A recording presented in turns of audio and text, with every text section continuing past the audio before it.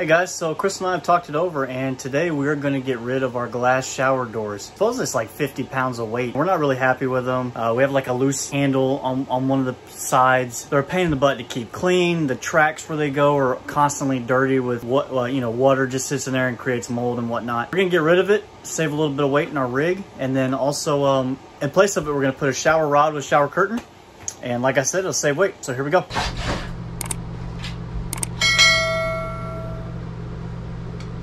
Sealant, RTV, whatever that is. I'm gonna cut that real quick. So one of the main reasons why we're getting rid of these is, well, there's a couple. They're super heavy. We heard at least 50 pounds. And for me, it's this. Inside this track, it's so disgusting. I literally just detailed this a week ago, and it is grimy. You can't really get it clean. And then also, I don't know how well you can see, the soap scum is super hard to keep clean.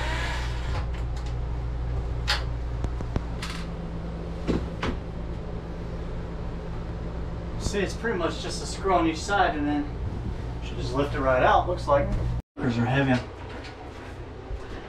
I want to squeeze them together when I lift them. I might take them out of the track so we don't. Yeah. It kind of makes me nervous putting that pressure on it and yeah, that's pretty crazy. Picking them up at the same time.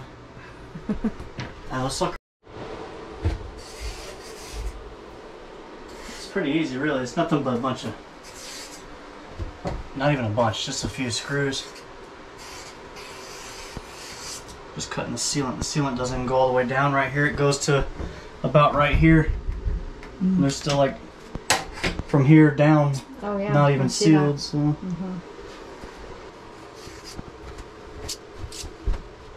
I got a plastic razor blade, and that's what I'll actually come in here and scrape all this sealant off with.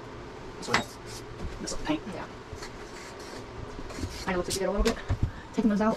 Yeah, scuffed a little bit. It's just scuffed, hopefully. You'll be alright. The bar will cover it, right? Yep.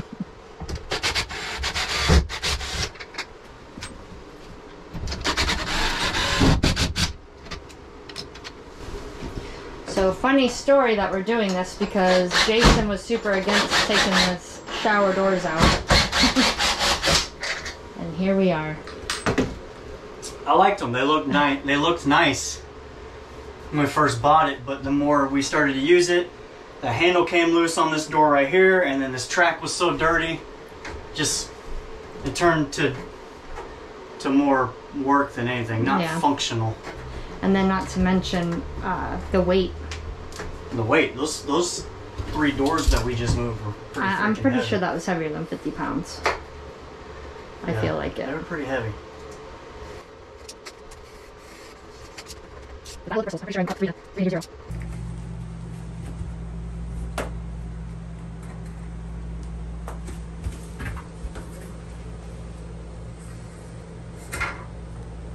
So I have to say, if you're just like a weekender, vacationer, the doors you probably would want to keep.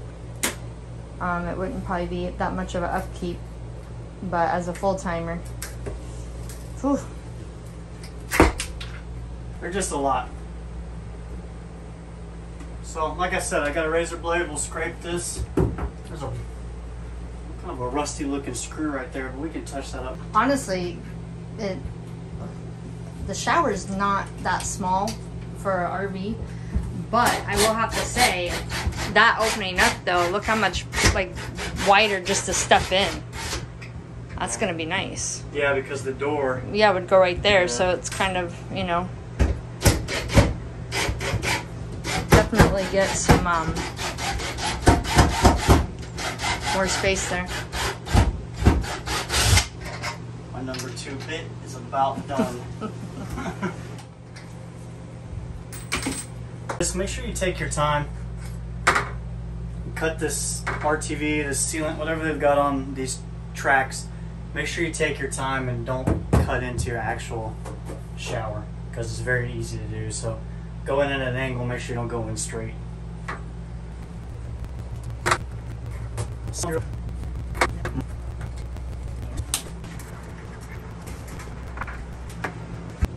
Pretty grody. Pretty grody.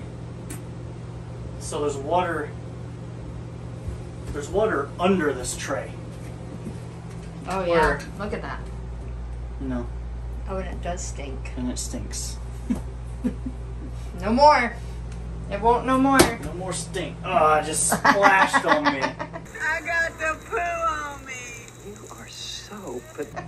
That's all right. I've had worse. Oh. I'm gonna open our fan. So here we're just taking a rubber... Plastic. We're taking the rubber off. We're using a plastic razor blade, and that way we won't scratch the shower. They're not the best, but they get the job done when you're trying to take off this sealant. Yeah. And you can see we're already getting them in strips. So now that we got all these holes in the wall from everything that we removed, I'm going to use this GE kitchen and bath silicone. It's 100% waterproof. It's white, so it'll kind of blend in for the most part, and then we should be good to put the curtains on. A couple things I want to tell you about this job. First of all, super easy to take out the tracks, the sides, the bottom, the glass. You will need 2 people to pull the 3 pieces of glass out. It's pretty heavy. Just better to be careful with two people pulling it out instead of trying to struggle by yourself. When you take it out, the top track comes with the 3 pieces of glass, so be careful and keep that in mind. Once you get on the floor, you can actually slide that track off, and then the 3 pieces are by themselves. They have stops, so you can't really break them apart unless you take a screwdriver and actually do a little bit of extra work. So just if you slide that tray off the top, and then you can move the 3 pieces. Second, make sure you have some silicone, waterproof silicone. We have white because it matches the inside of our shower. And then you're going to want razor blades, the plastic razor blades, because with normal metallic blades you'll scrape your paint off of the shower. And third, the thing that takes the longest in this job is going to be scraping the sealant off of the walls of this shower. It's taken probably twice as long so far just to do that. We removed it in 30 minutes. We removed the shower pieces in 30 minutes, and we've been going about an hour probably scraping all this sealant off and then touching up the holes with the silicone. So keep that in mind when you do the job. And if you like this, please like and subscribe our page. Give me a comment. And if you don't like this, like and subscribe our page, because you never know what dumb stuff I'm going to be doing next. So I can tell you right now, cleaning it is already so much better. I'm normally having to shove my body through the little opening, and now I can really get down in there. It's awesome. So now we got our black shower rod. Picked this up at Target. Worked out actually, they had 25% off on all of their bath stuff. Saving money on top of it. Alright, so there's the final outcome with the... Well, the liner. We don't have a curtain yet. Yeah, this is just to get us through the day, through the night rather. So that's what it looks like. Easy install on this. It's just an adjustable curtain rod, some hooks, and just a liner that we bought all at Target. So here's what I was telling you about with the doors. See these little stops right here? And there's one inside here, you can't see it though. So each one of these glass doors has a wheel, right? So they're all kind of attached. So you can't really take them apart because they each have a stop in them. I mean, it's probably not that hard to take out the stops, but just so you can tell, that's what it is. This one has a wheel, this one has a wheel, this one has another wheel, and fully extended, it hits a stop. When it closes, it hits another stop on this one. So just so you know. So here's the final outcome. Well, this is a few days later, so as you can tell, we put some hooks in here to hang some towels from the pool. But shower curtain, liner, the outer thing, I don't know what that's called, but that's how it looks. Here is our whole bathroom. All in all, I'd say we lost about 50 pounds, and not to mention, personally, we just like it better. Okay, so that was our glass door removal video. Couple quick things I wanted to note that we didn't really say while we were doing the removal. First things first, when you remove the trim, behind ours, we did have about 2 screws on each side that looked like they mounted the actual shower insert into the opening. As in, if you were to remove them, they might allow you to pull the shower out. You know what I'm saying? So I left those screws in, didn't really worry about it. All I did was put some of that waterproof sealant on top of them so they didn't let any water intrusion inside the shower itself. Same, I used that water stuff, the water sealant all the way around for all the other hole openings. Our lower trim where the glass doors actually went into the slots, under that was actually a slightly different color of white, kind of like almost like a beige.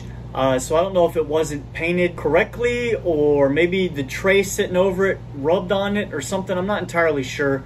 It's not that noticeable anymore. When we first did the job, it was definitely noticeable. Now we don't even pay attention to it. So those are the two biggest things.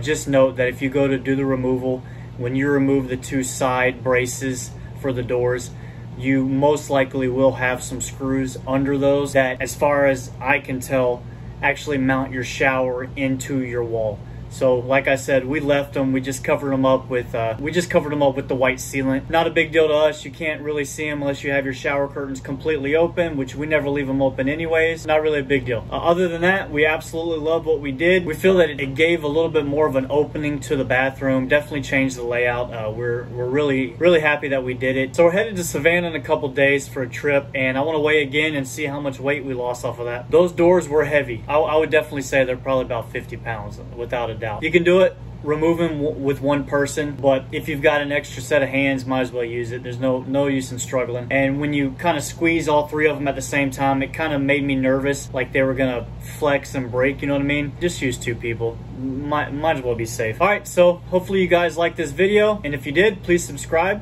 and keep following along. Thanks.